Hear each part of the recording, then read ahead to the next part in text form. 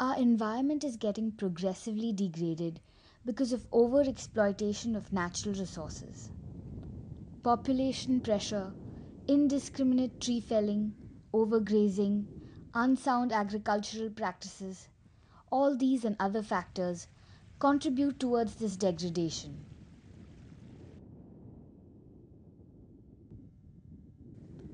In a degraded landscape with little or no tree cover and subsequently little soil cover, the rainwater is not able to percolate into the ground and flows away to the streams. Along with this water, we lose rich topsoil, which is essential for any vegetation to grow. It is a vicious cycle. No topsoil means no vegetation, which leads to an increased runoff of water and a further erosion of topsoil. Yeah, in the beginning, of course, we were having work with the cooperative societies, then also with the Land Development Bank, the Maharashtra State Cooperative Bank, mostly to take wells for small marginal farmers. The groundwater at the time was still about 30 feet. Then it went down to 80 feet. So when we saw the groundwater receding to 80 feet, then we said, now we have to stop this, no? So in 72, we had a big meeting in Aurangabad with about 80 NGOs, and there we decided to change our policy. And the only thing was, naturally, to, instead of exploitation, you have to arrange for refilling the pot. The water table had to be brought up. And Watershed Development Program is the only way of doing it. आपल्या या कार्यक्रमाचा मुख्य उद्देशच काय होता की नैसर्गिक जी संपत्ती आपली या नैसर्गिक संपत्तीचं जतन करायचं. The primary objective of our program is to conserve our natural resources. The top 6 inches of soil are the most fertile. Most of the soil nutrients are present in that 6-inch layer. The top soil is eroded every year with flowing water. We have to prevent that. ते फूल जे वाहून जातं प्रत्येक वर्षी ते वाहून जाणाऱ्या फुलाला थांबवणं हा एक आपला मुख्य उद्देश होता. त्याच्यानंतर पाणी जे आपलं होतं जसं पाण्याचा थेंब पडायचा तसंच तोही वाहून जायचा. त्या पाण्याच्या थेंबाला तिथंच थांबवणं. Similarly, the rainwater also flows away, which needs to be stopped. The speed of flowing water has to be reduced so that it does not wash away the topsoil. So, our work basically involves water and soil conservation. म्हणजे हे जे नैसर्गिक साधन संपत्ती आपली त्या साधन संपत्तीचे जतन करण्याचं काम. आपली पैशाची बँक आहे. तर आपल्या बँकेत जर पैसे असेल तरच आपण त्यातून पैसे काढू शकतो. It's like a bank. Only if we have money in the bank can we withdraw it. Similarly, the bank of our watershed is our hills. If there are enough trees, grasses and different kinds of treatments, then the hills can conserve or store water inside them. If there is enough shade, then there is less evaporation. The rainwater will not fall directly on the soil, but rather its impact will be cushioned by the vegetative cover. Otherwise, the water would carry away the loose topsoil with its force. So we don't have to just stop the water, but we also have to cover it. That is, to protect it from direct sunlight, rainfall and animals. पाणी अडवणं म्हणजे नुसतं अडवणं नाहीये, पाणी झाकणं आहे. म्हणजे झाकणं म्हणजे त्याला उन्हापासून आपल्या जनावरांपासून याच्यापासून संरक्षण करणं. For centuries, human beings have settled along rivers or catchment areas, which form lakes and provide a regular supply of water to them. The watershed of a particular river or stream is defined as that area which collects the rainwater and drains it through gullies and nalas to a point on that river or stream. It may be small, consisting of a few hectares, or huge, covering several thousands and millions of hectares. What is watershed management? An attempt at conservation, regeneration, and the judicious use of all the resources, natural like land, water, plants, animals, and human, within a particular watershed, can be referred to as watershed management. The main objective behind watershed development treatments is to reduce the velocity of the fast-flowing water and to increase the time of concentration, which will allow the water to percolate and recharge the subsurface aquifers.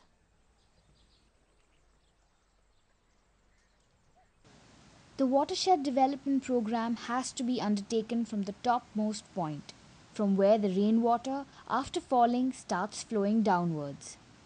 This point is called the ridge. The watershed work has to start from the ridge and progress downwards towards the valley. There are reasons for this. Firstly, soil conservation is essential for watershed development. If only water storage structures are built, the purpose of halting soil erosion is defeated. The soil gets washed away and collects in these structures. Due to this, silt gets deposited over the years and the structure gets filled with soil. This leads to a reduction in its capacity to store water. Thus, neither soil nor water is conserved. Secondly, if there are no barriers at the ridge, the water will flow down at such a high velocity that it will wash away the water storage structures below. Or, the structures will need to be strong enough to withstand this velocity. This means an additional expenditure. Watershed treatments are to be done along contour lines. These are the lines joining the points that are at the same altitude or height. This ensures that the water that collects in the treated area remains at a uniform level, leading to even moisture throughout the land. It also reduces the chances of the structure breaking, as the water pressure at all points on the treatment is the same. From the top of the hill downwards, a series of structures is made that would ensure step-by-step slowing down of the fast-flowing water until a part of it is finally stopped. This would result in a control of erosion, a retention of soil fertility, better soil moisture regimes, infiltration, and groundwater recharge.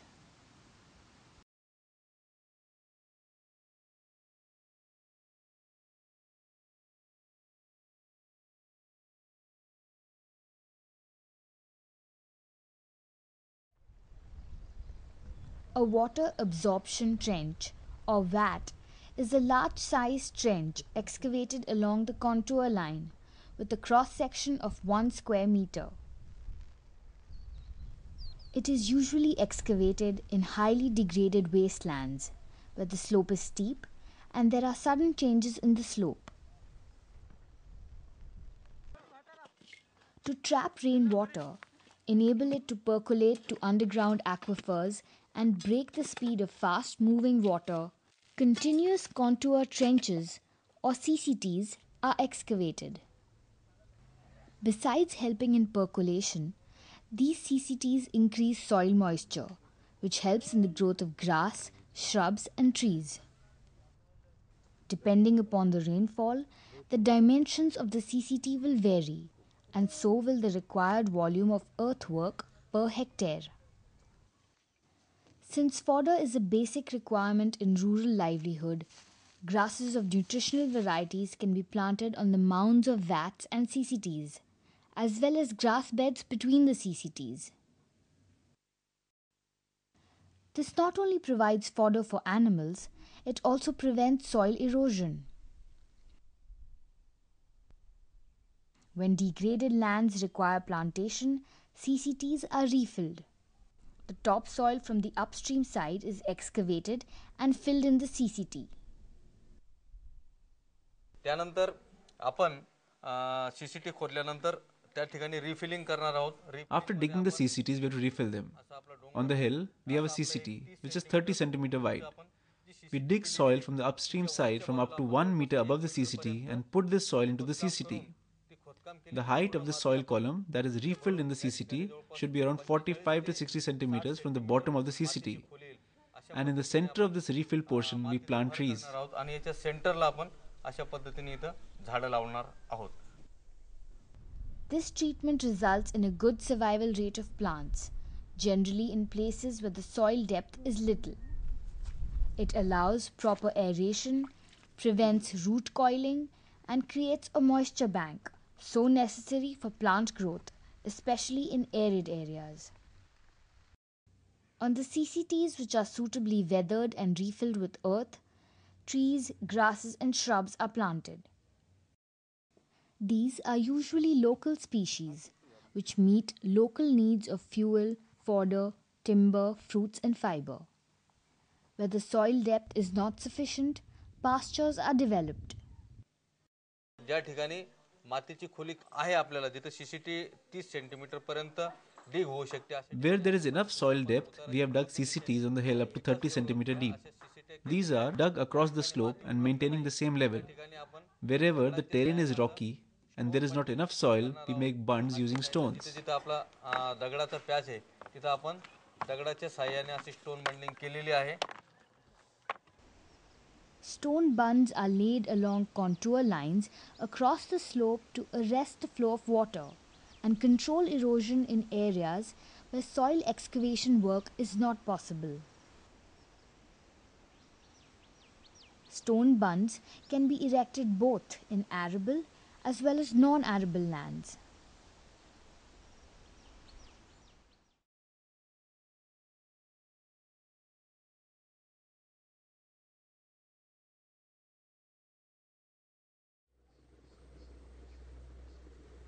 Watershed development also involves taking up area treatments in cultivable lands.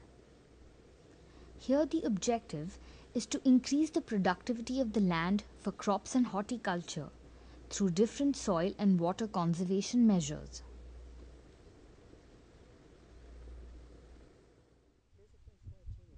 A farm bund is useful in areas where the land is almost flat or used for agricultural purposes.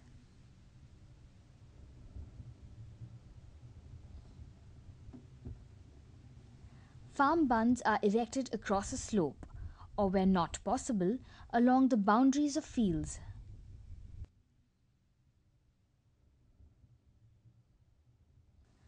The top level of the bund should be even throughout, so that the required cross section is maintained irrespective of the undulations of the plot. Grasses and trees can be grown on the bund for better stability and an additional income for the farmer. An earthen bund raised along the contour line is called a contour bund.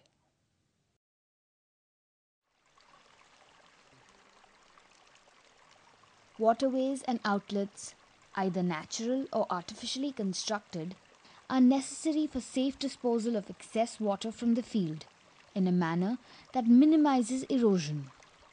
Outlets are built to remove excess runoff from the farm or contour bunding.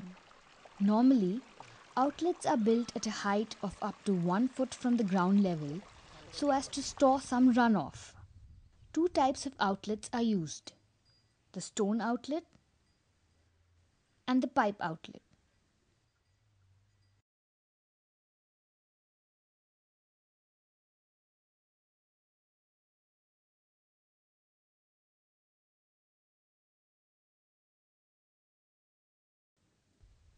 A series of structures is constructed along the drainage lines. These structures allow the surplus runoff, which has already been considerably slowed down, to accumulate and get stored along the entire drainage line. This ensures rapid and substantial groundwater recharge and the creation of water banks.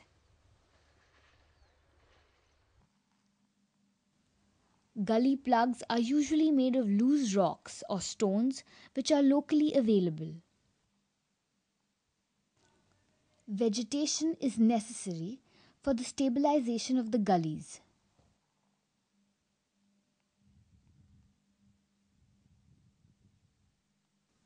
Earthen gully plugs are the earthen embankments which are built across the slope situated on the bed of a gully.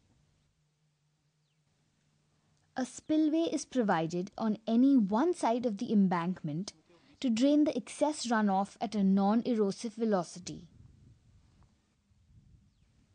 When gullies are prominent, instead of small-sized gully plugs, Loose boulder structures with batter, sometimes on both sides, are constructed. A gabion structure is similar to a loose boulder structure, but to increase stability, the boulders are enmeshed in wire. Gabion structures are generally constructed in places where the foundation is not available for the construction of a check dam, or there is no possibility of a spillway to construct a nala bund. Traditionally, gabion structures are silt control measures, but through some innovations such as a central concrete wall or plastering, it can be converted into a water harvesting structure. A nala bund is an earthen bund of suitable dimensions raised across a nala or gully. The purpose is to hold the runoff in order to create a pond or water body on the upstream side of the bund. A nala bund is always constructed with the facility of a spillway for draining surplus rainwater. These types of structures store rainwater for a period of time, which helps in recharging the groundwater. Nala bunds also help to stabilize nalas, gullies, and streams.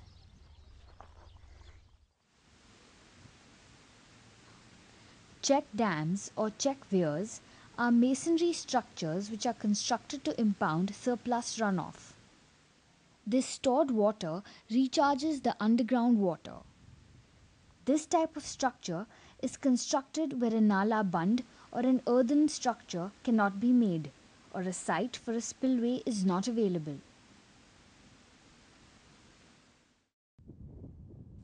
The objective of these different treatments is to make these barren lands productive for forests, pastures, and agriculture.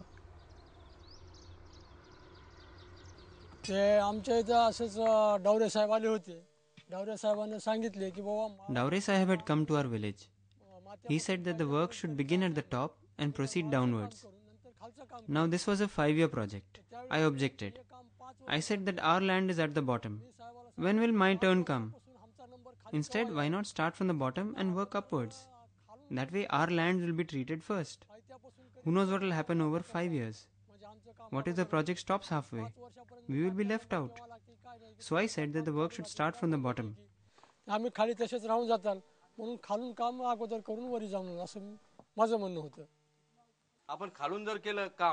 If we start work from the bottom and move upwards, then what are the disadvantages? And if we start working from the top and move downwards, then what are the advantages? Can anyone tell me? How can that be? If the work had begun at the bottom, then when it rained, none of the water would have seeped into the soil. All of it would have flowed down with such force that it would have broken the structures at the bottom. Instead, we should start work at the top and make suitable structures at various stages to arrest the flow of the water, from the top of the hill right down to the village.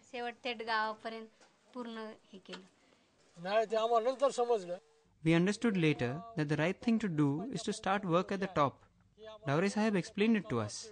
We listened to him and realized that what he said was correct. The correct thing to do is to work downward from ridge to valley. When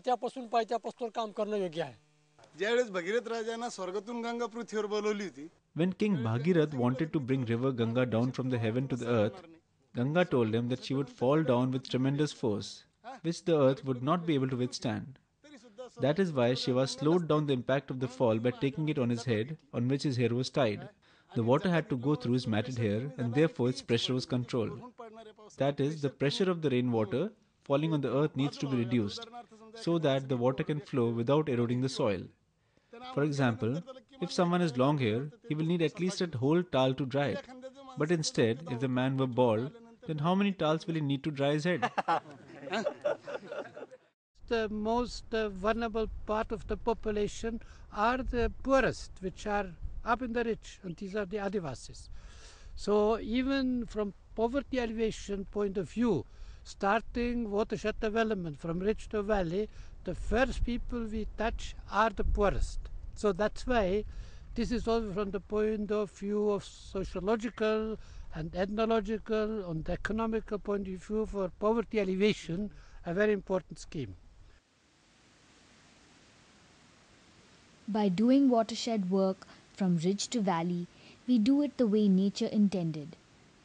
Running water is slowed down, flowing water is made to walk, and slow moving water is stopped, spread around, and made to go underground. This is what makes rainwater a nurturing, nourishing force of life, peace, and prosperity.